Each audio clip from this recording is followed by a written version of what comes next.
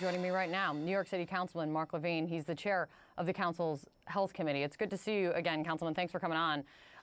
This was not unexpected. He'd set the standard. We knew that. But this still is a major blow. And a well-known ER doctor in New York City put it this way.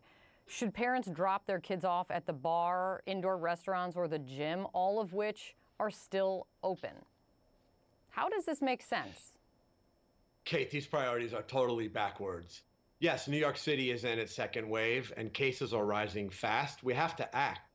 But schools should not have been the first thing that we closed. We should pause indoor dining, close gyms and salons, tell New Yorkers to start working at home again. None of that has been done.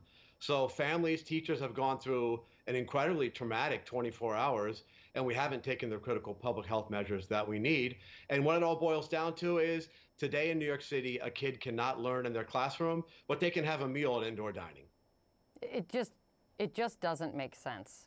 The science doesn't tell us that that makes sense. And even short of the comparison of what else is still open in the city, Dr. Richard Besser, he's a former acting head of the CDC.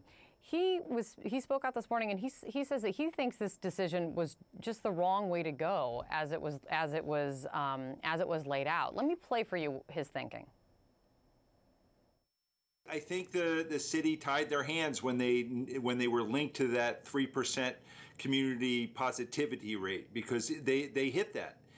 But they hit that, and at the same time, they've been able to maintain a safe environment in the schools. I was talking to a state health commissioner in another state, and she was making the point that for a lot of children, being in the classroom where their mask wearing can be observed, where social distancing can be monitored, is really the safest place for them. So should the city be reconsidering this decision right now? I think we should be prioritizing reopening for elementary school students and students with special needs, because we know that there's a pedagogical cost and a social emotional cost to online learning. And in fact, there are 60,000 kids in New York City that don't even have a connected device. So I'm not sure how this is going to work with them. I guess they'll have paper handouts. We've got to figure this out, and we can improve safety protocols even further in our public schools, better testing for sure, to make sure that kids, teachers, and staff are safe. Let's move quickly on this while flattening the curve, which we must do. We've all got to work harder on that. And let's get our priorities right and move on the businesses where there's real risk. That's the action we need immediately. I mean, have you talked to the mayor? Like, what's he not getting about this? Because what you're saying is science-driven. I'm not sure. I think there's a concern about the economic impact on small businesses to close, but the solution would be direct financial assistance. We need the Senate to pass stimulus now in the lame duck, which has direct aid to restaurants and gyms and other businesses. They've done this in Europe. We should do it here. But in the meantime, we do have a public health imperative. We have to act. We have to slow this second wave. And that means not focusing on schools, but focusing on the businesses where there are indoor social interactions. That's where the risk is greatest.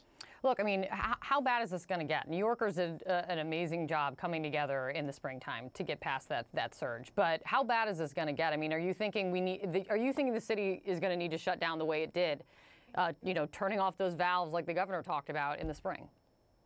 Look, cases have doubled in the last 2 weeks, Kate, so this is moving very fast. Our choice is either to act in targeted ways now or much more broad shutdowns later. No one wants it to come to that. But I am confident that New York can get beyond this. We did it once in the spring. We rallied. We're going to have to rally again. It's going to be tough missing Thanksgiving, but we have no other choice, or we're going to be confronted with very, very difficult decisions on broad shutdowns in the near future. And I got to be honest, so many families are already having to face tough decisions today because schools were shut down so quickly while other things are still open.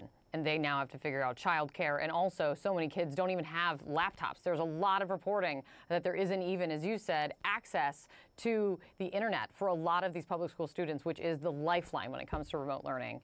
Councilman, thank you for coming on. Thank you, Kate. Appreciate it.